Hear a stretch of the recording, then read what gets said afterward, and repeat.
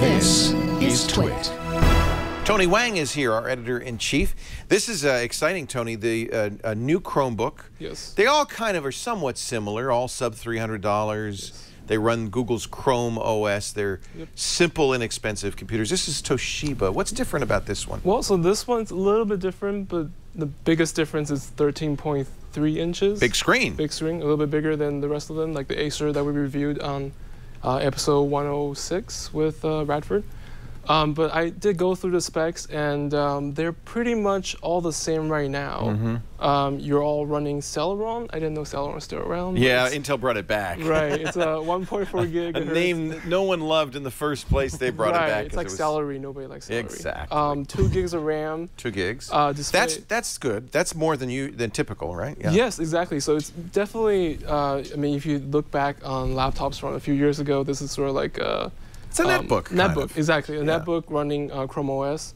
It's my first time using one, so I had no idea what to expect. Other than people say, oh, it's not that great, but I actually really enjoyed it. So the Pawn Stars in this Microsoft ad said, well, when you're not connected to the internet, and you can't run Microsoft Office to it, and then you're not connected to the internet, you can't do anything.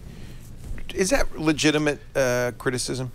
Yes. I mean, it's true. It is true, but it's sort of like the Xbox One argument where when are you not going to be connected to the internet? We're all connected to the internet, right? Even on an airplane a lot of times. Right, exactly. If I'm home, I'm connected to the internet 3 different ways. So were you able to live with Chrome OS and get stuff done? Well, because what we do here, we use Google Apps, so it was really easy for transitioning. I sign into my accounts. You can have multiple accounts. So this is sort of I was thinking about, I know people want to have like a home iPad where everybody has access to it, but you have your own account. This is sort of like the home PC where, or the home laptop where you can have multiple Google accounts signed in. And it's really easy to use. I love the keyboard. It looks like a MacBook keyboard. It's that and chiplet it functions just like a MacBook keyboard as well. And so that's one of the pros is the keyboard and also the price. The $299, it's sort of middle top range Chromebook. It's about $50 more than the other guys, but that's because it has a bigger screen. Right? Exactly, and with the bigger screen, it has bigger battery, so it does get the advertised 9-hour battery. 9 hours. 9 hours. That is good. With the display on medium brightness. That's really great. Now it's not a touch screen, right? No. Okay. No. That will you have to go for the Pixel. The Pixel, which is $1,200 or something. Right. Yeah. So the con, obviously. It's not a full OS, but the display is also sort of a con. It's rated for 720p, so it's 1366 by 768. Yeah, 768, exactly. It's not the super high-res screen you'd exactly. like, It's not the Pixel screen. But at that price. Right. This is aimed at students, at businesses where the employee doesn't need a whole lot of functionality, something like ours where Google Apps would work. Do you think it would work in those kinds of environments? Definitely.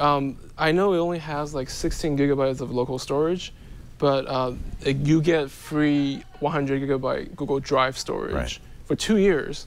And I was worried about that, but I actually found out that if you put anything in there in the 2 years, you actually get to keep them.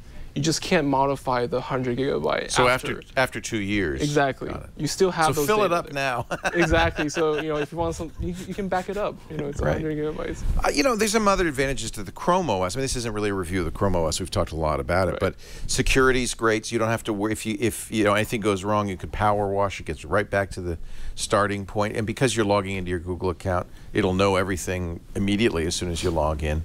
All of those, I think, are good selling points for basic users. That actually brings up one point that I was having issues with was to log into the laptop, you're using your Google password. I know a lot of us use LastPass and OnePass. I don't know how that would work with that. Personally, I just have a very, very long password. Me too, and it is kind of a con. I have to enter my Google password every single time. It's a little frustrating.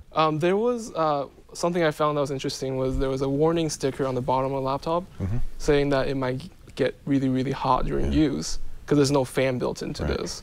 I actually tried to stress it and I was not able to get it to heat up at all, not like a MacBook Pro. You don't hear the fan because there is no fan, and you don't feel the heat because it doesn't get that hot. It's a cellular. Is it a metal case? It looks nice. Yeah, it's completely plastic. Just looks like metal. Yeah, it's very solid. You get a little bit of play in the touchpad. How is the touchpad? That's another thing. A lot of Chromebooks don't have great touchpads. I'm a person of touching. Like, I don't like the clicking on the touchpad, so it worked really well for me. Good. It's as responsible as a MacBook Pro.